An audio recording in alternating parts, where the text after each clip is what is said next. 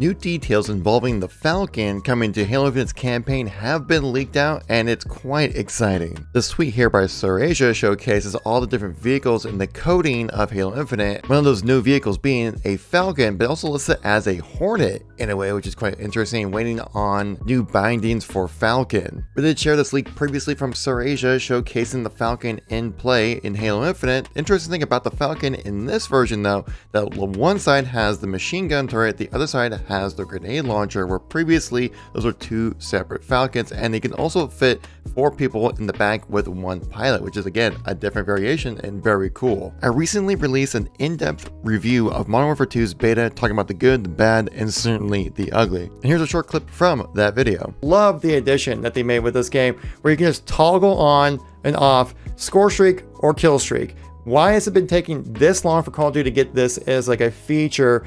I don't know why.